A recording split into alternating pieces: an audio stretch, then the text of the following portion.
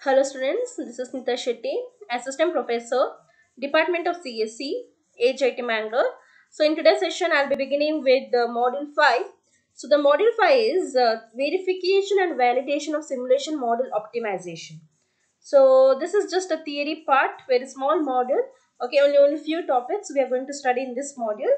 So we are studying about the verification and the validation of the simulation model. Okay, so let's begin with the model. So here, so one of the most important and difficult tasks facing a model developer is a verification and validation of the simulation model. So it is job of the model developer to work closely with the end user throughout the period. Okay, see here, in this model we are studying just two concepts, that is one my verification of the simulation model, and we are going to study of the validation of the simulation model. Okay, so different techniques in validation and different techniques in verification, and we are going to study the difference between verification and the validation. Okay, so and it is a very difficult task for the user to keep on verifying and validating the model each time.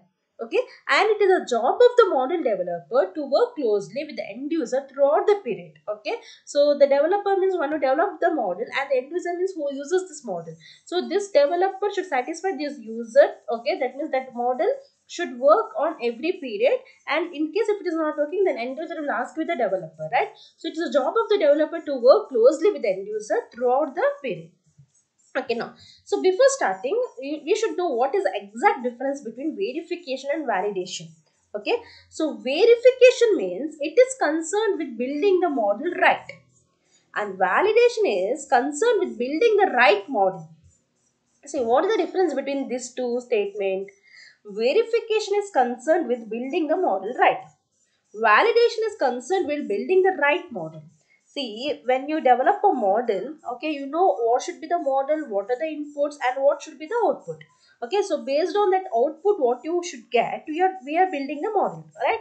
So verification is verifying our model whether we are getting the correct output. Okay, that is verification. So verification is concerned with building the model right. That means we are checking whether we are getting the right output. Validation means building the right model. We are seeing some other model, and we are identifying whether a model works according to that model. Okay, so validation is concerned with building the right model. Means by checking some other model, we are checking our model whether we are getting the expected outcome. Okay, so we'll see more difference. So second difference between verification and validation is in verification, it is utilized in comparison of the conceptual model to the computer representation that implements the conception. Okay, so what is conception? Conceptual means the model with the different concepts. Okay, say before we are implementing, we have the data, we have collected the data, we have all the assumptions, and we have prepared one conceptual model. Okay, so that is the model. Based on that model, conceptual model, we are implementing in real time. Okay, so we are utilizing the comparison with the conceptual model. That means we are building a model according to that model. Okay, so it is like a sample model. So based on that, or it is a framework. Okay, I can say it is a framework. So based on that framework, we are building the model. Okay, so we are comparing our model with the framework. So it is an utilized comparison of the conceptual model, the computer represent that implements the conception. So before, for example, the engineers, when they construct the house, they will build one model, right, through software. So based on that, they will do it in a real time. Okay, so that the software which had designed, okay, we call it as a conceptual model. Similarly, what is validation? It is utilized to determine that model is an accurate representation of the real system. So it is usually achieved through the calibration of the model. Okay, so calibration means after building the house, we are seeing we are with the some other house, we are matching whether we are getting the I mean whether we have reached the expected outcome. Okay, so that means by seeing some other model, we are measuring a model. Okay, see students, the difference between verification. In verification, we are checking a model with the conceptual model, with the framework. Validation means we are checking a model with some other model which is already implemented. Okay, so that is known as calibration. And so here it is usually utilized to determine that model is an accurate representation of the real system. So next, the purpose of the verification is to ensure that a conceptual model is reflected accurately in the operation model. So the purpose of the model in the verification is to ensure that the conceptual model is reflected accurately directly in the operation model. Okay, and validation is the overall process of comparing the model and its behavior to the real system and its model. So here in verification, the purpose of the model verification is to assure that the conceptual model is reflected accurately in the operation model. So here operational model means model after the once the design, once it is implemented, we call our model as an operational model. Okay, here the purpose in verification purpose is we are checking the outcome what we got, whether it is matching with the conceptual model. Whereas in validation, we are comparing the output model, okay, and its behavior with the real system or with the model. Okay, so we are comparing the output and its behavior with some other system. So that is the difference between verification and validation. So here first we are building model, right? This is right model. Okay, here comparing the conceptual model, we are comparing the accurate representative real system. Okay, and here we are checking the working of the output. Here we are checking entire behavior with the real system. Okay, so next concept we are going to study here is model building, verification and validation. Okay, so model building, verification and validation. So before they go for verification and validation, they need to build a model, right? They need to build a model. So this diagram shows entire thing, three things: model building, verification and validation. See, these three steps are required to build a model. Okay, these three steps are required to build a model. So during building, okay, these three steps are required to build a model. At the same time, verification and validation is done on the model. Okay, now, so first step in building a model is real system and conceptual model. See, based on the real system, they are building a conceptual model. What is conceptual model? It is a framework. Okay, so what does it contain? It contains some assumption on the system components. So it contains structural assumption which define the interaction between the system components. It contains input parameter, data assumption. So these are the different different attributes of the conceptual model. Okay, what does this conceptual model requires? It contains assumptions. Okay, what type of assumptions? Structural assumptions which define the interaction between the system components. So it contains different input parameter, different data assumption, etc. So based on the real system, they're building the conceptual model with all the assumption and with some parameter. Once the conceptual model is built, then they are going for building then they're going to build what? Operational model. So what is operational model? It is a computerized representation. Okay, so this is here they are building an actual model. So when they build an actual model, they go for verification. So what is this verification? They compare with the conceptual model, then they go for the real system. Okay, okay, so here if it is not proper, again they will check the model. Okay, and what is this validation? So validation, I said, they will compare with the real system. Okay, so they will compare the model with the real system. Okay, so that is known as calibration or validation. Okay, see, comparing a model with the, see here, look at the difference, students. See, this is our model. The developer will do model and they will get the output. Okay, when they compare that model with the conceptual model, we call it as a verification. When we compare a model with a real system, we call it as a validation and calibration. Hope this is clear, students. Okay, see, when we compare a model with a real system, it is known as validation and calibration. When we compare a model with the conceptual system, it is known as model verification. Okay, now this conceptual model is built by it is built by comparing by taking the attributes from the real system. Okay, so this is known as conceptual validation. This is known as model verification. So this is model calibration and model validation, like this. Okay, so first we'll study about the verification. In today's session, I'll be explaining just verification, and in my next session, I'll be explaining about the validation. Okay, so I'll be going for explanation of the model verification. Before that, we'll see the explanation for this diagram. Okay, so the first step in model building consists of observing the real system and interaction among its various components and collecting the data on its behavior. Okay, so for example, the operators, technicians, repair and maintenance persons, engineers, supervisors, managers are under certain aspects of the system which may be unfamiliar to others. Okay, and as model development proceeds, new question may arise, and model developer will return to this step of learning through system structure and behavior. Okay, so they are studying here all the attributes, then they are going for to build the conceptual model. So all the data, I mean all the doubts will be clarified, all the assumptions will be taken. Okay, all the entities attributes will be considered. Okay, the second step in model building is construction of the conceptual model. So a collection of assumptions on the components and the structure of the system plus hypothesis on the values of the model input parameters are taken.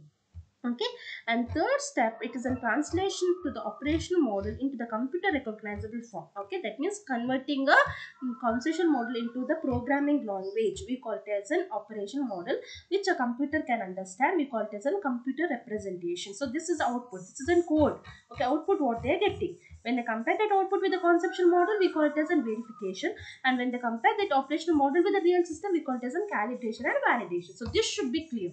Okay, and this entire module is studying just this verification and validation. Okay, so this three steps of the when they build the model.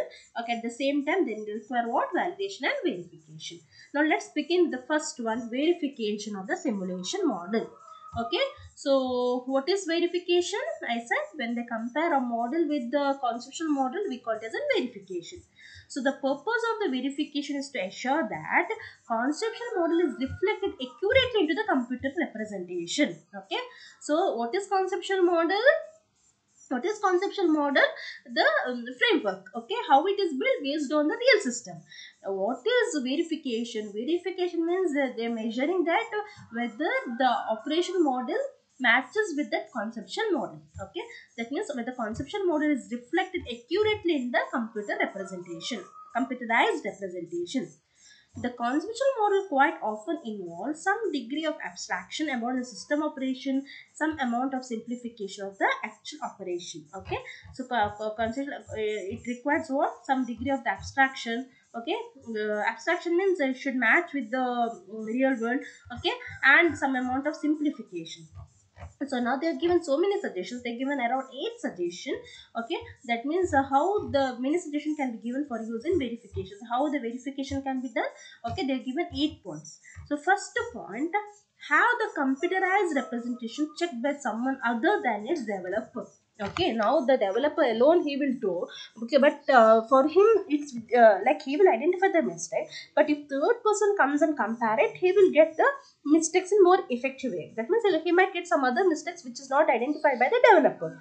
So have the computerized representation checked by someone other than its developer. That means he will build a model, give that model to some other person and ask them to execute that. Okay, so that he is able to identify the mistakes. Okay, we actually in software engineering we learn that we call it as a gamma test, alpha test, beta test. Okay, so that means we are giving that to some other person. Next, make a flow diagram which includes each logically possible action a system can take when an event occurs, and follow the model logic for each action for each event type. Okay, so next how you can do the verification is, first is by giving the system to some other person. Third, the second step is go for the logical representation. Make a flow diagram which includes logical possible action system can take when an event occurs, and follow the model logic for each action. So third one, closely examine the model output for the reasonableness under the variety of setting of the input parameter. So now check with the different input and see what are the different outputs you are getting. Okay, so that is another way of verifying. Okay, so here what are the 3 points we studied? So give the system to some other person, give it to some other developer and ask him to check. What is the second step? Make a flow diagram. Okay, so that you can identify the mistakes in other way. Okay, what is third steps? Closely examine the model for the variety of settings, set different input and check for the output. Okay, so next have the computerized representation print the input parameter at the end of the simulation to be sure that these parameters have values have not been changed inadvertently. Okay, so go for the computerized representation. and print the input parameter at the end of the simulation, and to be sure that these parameters are not changed inadvertently. Okay, so that means you print the output value, okay, and make sure that your parameters are not changed, and see the different output to what you are getting. Okay, so that means with the same input run, the same parameter, give the different input and draw the graph. Next, make the computerized representation of self-documenting as possible. Okay, so go for the self-documentation, go for the computerized representation and do the self-documentation. Next, if the computerized representation is animated, verify that what is seen in the animation imitates the actual system. Okay, so if the computerized representation is animated, verify that what is seen in the animation imitates the actual system. Okay, now do the animation. Okay, now check how your input model verifies with the animation. Okay, that means how it modifies the real system, actual system. Okay, then there is a concept known as IRC, that is interactive run controller. Okay, interactive run controller, IRC. So it is also known as debugger.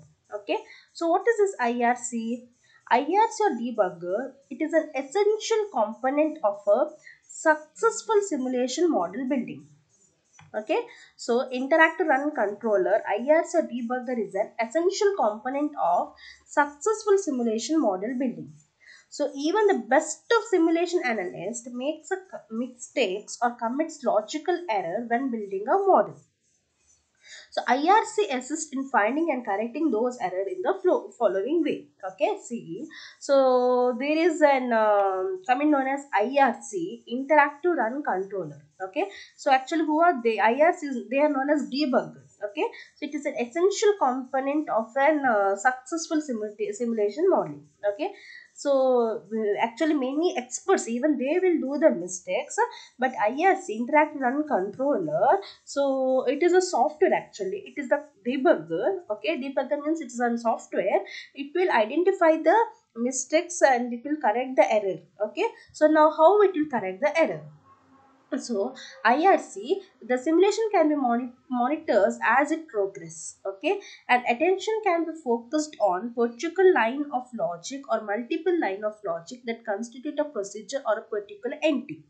Okay, and values of the selected model components can be observed, and when the simulation has paused the current value or status of variables, attributes, queues, resources, counters, etc., they can be observed.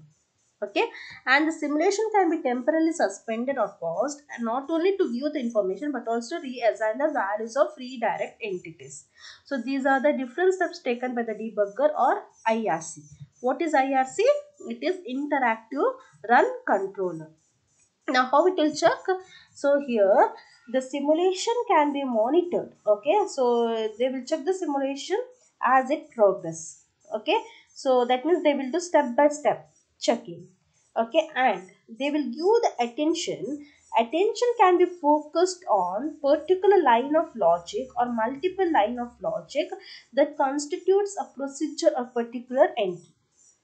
Okay, so here for each and every line the attention is being given. Okay, so they have been focused the each and every line of the logic that contains the procedure or particular entry. That means each and every line of the code is checked. Okay, one by line.